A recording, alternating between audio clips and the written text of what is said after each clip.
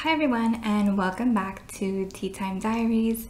In today's video, I'm going to be sharing with you part 2 of my tea nook and wall display video. So in the first video, I was able to mount the shelves and put up my teacups. I was also able to refurbish this chair that I have purchased on Facebook Marketplace. If you missed that video, I'll be sure to put a card somewhere on the screen so you can tap that and watch that video and then come back and watch this second part. So in today's video, I'm going to be just putting the final touches. I'm going to show you what I've done so far and what's left to do. So let's go ahead and get into the video. Alright guys, so first of all, I apologize if you hear any noise in the background. It is the weekend and people are outside cleaning and doing all different sorts of things, and so that equals loud music. That's just the norm. If you know, you know. In any case, so this is the tea cart that I purchased on Facebook Marketplace. It's not in the best shape. As you guys can see, it's missing one of these little gold knobs on here. So my plan is to just, if you notice, there's one of these and then one on the bottom. So I'm probably just going to remove the whole thing on the bottom and fill the holes up with like a wood putty to kind of close up the wood. And once I sand it down, you won't even notice that there used to be one of those on the corner there. And then I'll just use, you know, one of the attachments from there to fill it in and put it up here, because I think for me anyway, it would be better if I had the two wooden sticks here so that it looks cohesive, and I wouldn't mind it too much if that one on the bottom was missing. It really wouldn't bother me too much in terms of like how it looks visually. So that's how I plan on fixing that. And then of course, I'm not going to keep this cherry wood color. It's a very nice color, but it's not really something that I prefer. I'm going to spray paint it into a white color. That way it looks more neutral and kind of fits in better with the way that I have my room decorated. So that's what I plan on doing. I'm going to still keep all of this in its original gold color. I'm just going to spray paint this, and then of course, like I said, fix this right here, and then just add the wood. I have the wooden pieces here. I just took them off because it'll be better when I spray paint it. But essentially that's what it would look like once it's fixed, and then there's one that goes on the opposite side as well. So yeah, that's how I plan on fixing this cart. I'm going to show you what it looks like once I'm done fixing and spray painting. Now let's take a look at what I've done so far upstairs and what needs to get done still. Alright, so we're upstairs, and what I've accomplished so far was basically just getting the covers for the electrical outlets. As you guys can see, I still have to paint the wall as well as the baseboard here, the base molding. I have to also touch that up. So I'm gonna go ahead and do that now, but the wall display is still going strong, which is good. Nothing has fallen, no other casualties, which is awesome. And the chair is doing good too. I just moved it out of the way since I'm going to be painting in this area. But this is what it looks like now, and I'm gonna show you what it looks like once I'm all done. Alright guys, so it is the next day, and I just kind of want to update you on what I've done so far. So I did the first coat with the chalk spray can. However, that wasn't, I only had enough for one coat, and it didn't really cover everything. I still have some spots that are brown. So I definitely have to buy at least 2 more cans to be on the safe side. As you can see though, on the bottom, I did fill in those holes with the wood putty, and once that dries, I'm going to sand it down, and then I will just cover it up with the last coat. So that shouldn't be a problem. It should look good at the end of it all. And this is the wood glue that I'm using. I haven't used it yet, but this is what I'm going to use in order to get the those little golden dowels back onto the wood. And then this is the wood plastic that I used to fill it in, to fill in the holes. Just stuff that you can pick up at, like, you know, any hardware store, Lowe's, Home Depot. So yeah, that's the progress so far, and I will keep updating you as I finish. Alright guys, so at last I am all done with this little tea nook that I wanted to create, and I absolutely love it. There are a few things that I haven't had the chance to do. For example, if I move up a little closer, you can see that there's still some of the scratches on the wall that I wasn't able to paint over it just yet, and that's because I ran out of paint.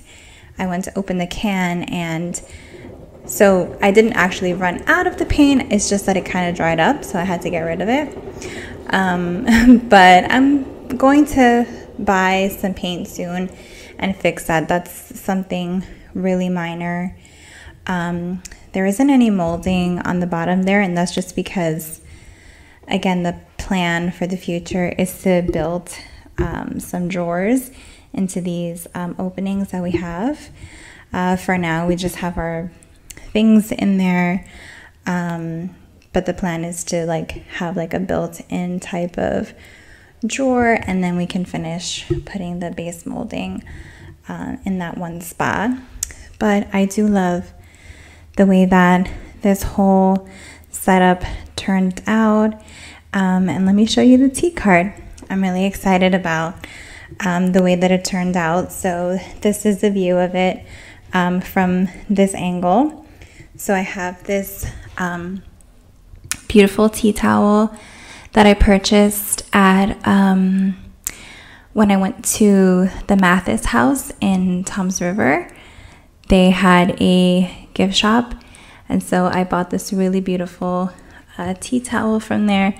As you can see, it says Paris, it says the tea or latte on the bottom, and then you have the beautiful teacups. So that's my little tea towel there that I have. And then I ended up finishing the paint with just regular white chalk paint. I'll show you guys what paint I started with and which paint I ended up using, just because the spray paint, I was already on my second bottle of it, on my second can rather, and it still wasn't covering the way that I needed it to. So I ended up just going from using the spray can to just using regular chalk paint, and again, I'll show you which one I used in a minute. I changed out the caster wheels for some golden ones so that it would look a little bit nicer than the black ones. It's not the exact same shade of gold, but it's not terribly noticeable, at least I don't think so. And then I ended up putting this beautiful vinyl applique over the top of the card, and it's really nice. I'll go ahead and move the stuff out of the way so you can see it without anything on top. But I actually found that on Amazon, and there were actually 4 different designs, they were not all related to like afternoon tea, but this one was the one that I wanted. So I couldn't buy them separately. I had to buy all 4 because they came in a pack. So I have the other 4, but I just think the design is really beautiful. And I ended up sealing it with like a clear coat, so that hopefully it won't lift or come off or get scratched. So these are the things that I have on the tea cart. I have this electric kettle, and I'm gonna just zoom in a little bit. Yeah, that's better. So I have this electric kettle that I purchased on Amazon. It's from Top Tier. I've used it a couple times and it works really well. In like about a minute, the water is just extremely hot, and it's perfect for herbal teas, for making black teas, because the temperature goes really, really high. Of course, I just have a teacup displayed on the top here. And then I have a glass filter, bottle filter, because of course you need filtered water for the tea. And then if I do get thirsty, I can just have some water. These little cupcakes I also found on Amazon. Obviously they're not real, they're made out of rubber, but they look really realistic, and I figured that it would give it a cute little touch to just have it displayed. And then on the bottom, I have some more teacups displayed. You'll notice that these are the teacups I purchased in a recent antique haul. And the teapot and the other 2 teacups that are there was actually given to me by my family. My cousin had I think it was a birthday party for her daughter, and it was like a Alice in Wonderland theme. They had a lot of teacups and teapots left over, so she was gracious enough to give those to me. And my plan for the openings here, for those holes there, is to just buy some like mason jars, some small mason jars, and just put them in there, and I'm just gonna have my loose leaf tea in those little spaces there. So that's my plan for that. I don't want to fill the cart up with a bunch of stuff and kind of overwhelm it and have it look cluttery, but I think it looks good just the way that it is. And then of course here I have the chair, still looking great from the last time, and just kind of a close-up to these little corner bookshelves. I also found these on Amazon, and I'll be sure to link the shelves, and anything that's linkable, I will link it. And so I just got these little corner shelves. Again, I have to paint the walls, so you do kind of still see the scratches, unfortunately. But that, again, like I said, is an easy fix for the near future. And I just put some books on the shelves. On these 2 bottom shelves here, I have some books, and then just some decorative teacups. I have my little miniature teapot and teacup down there. That one, the teacup in the middle, I also featured in a previous haul. And then on the top, I have another little miniature tea set, and that one I got from a trip to, I think it was either Charleston or Savannah. I'm not sure, but it was when I went on that trip a few years ago. I purchased this, and then I have this frame that I got at Home Goods, and then I had a greeting card that I never used. I like the design, so I just popped it in there to continue on with the tea theme. But yeah, this is the way that it turned out. I think it looks great. I'm really happy with it, and I hope that you guys like it as well. So I'm going to go ahead and show you the paint that I used, just in case you want to try to do the same thing. Purchase a tea card at an antique store, thrift shop, even Facebook Marketplace. That's where I found mine. And if you want to, revamp it and paint it, I'll show you what paint I used. Alright guys, so this is the paint that I started off using. It was this chalky finish, classic white color, but again, it wasn't enough. I went through 2 cans and the coverage still wasn't good. So I ended up just going for this chalked ultra matte paint in linen white, and I did purchase this off of Amazon, so I can go ahead and link that as well. And then to finish everything off, I did use this chalky clear finish. I use this always whenever I'm using chalk paint, whether I'm using a can of paint or this kind of paint. I still always use this, especially if I'm using some type of like a vinyl sticker or something like that. I would just use that to kind of finish it off and give it, I guess, a little bit of a glossy sheen. But these I purchased at Lowe's. You can find that at your local Lowe's. This though, I did purchase it on Amazon, so I will be sure to link it below. Alright guys, that is everything for today's video. I just have a couple of images here of how everything turned out.